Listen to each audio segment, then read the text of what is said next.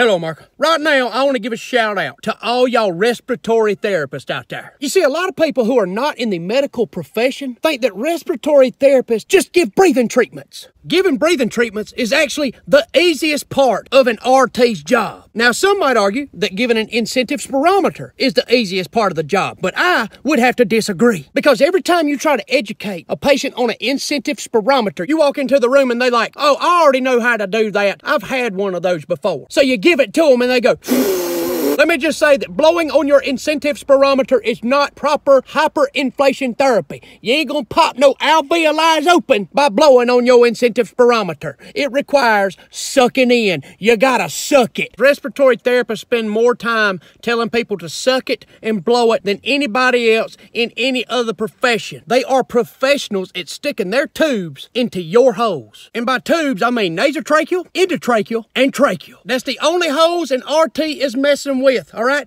RTs work from the belly button up. From belly button down is a nurse's territory. If an RT walks up to a patient's door and they can smell a code brown from the door, they will visually inspect the patient and say, yes, they look like they are breathing. Okay, let me get your nurse to help clean your booty up. Because RTs suck snot. They don't mess with no doo-doos. Speaking of suctioning, there is a respiratory therapist at a hospital somewhere right now that is suctioning out a nasty secretion-filled trach, and as they're doing it, a patient is coughing and spewing trach juice all over them. That's just a typical day. Respiratory therapists have to deal with some of the most hard-headed patients. And I'm talking about smokers. Smokers are hard-headed. Have a smoker come into the hospital with a COPD exacerbation. They stay in there for a week. You finally get them good to go. They're healthy enough to go home. Give them their smoking cessation papers. You educate them on why smoking is bad for the 15th time. Then you discharge them. You look out the hospital window. You see them out there waiting for the ride, holding their smoking cessation papers in one hand and smoking a cigarette with the other. Respiratory therapists also control the life support machines, or ventilators, as we like to call them in the medical world. I mean, I ain't gonna get all technical, but respiratory therapists just have to know little things, you know, like minute ventilations, tidal volumes, respiratory rate, plateau pressures, peak pressures, ideal body weights, A to A gradients, static compliance, dynamic compliance, you know, just small, simple things. And it ain't easy doing a vent check when you got family looking over your shoulder saying, well, what's that number right there? Well, what's that little zigzaggy line? Which one of them numbers up there is my mama's O2 stat? It ain't O2 stat, okay? It's O2 sat, which stands for saturation. You got a patient that's kicking and flailing all in the bed, trying to self-extubate. You ask the doctor for some sedation. You're hoping for propofol. They order 0.0005 milligrams of Versed. Finally get the patient rested. They laying down and they calm. You got family members in there. Mama,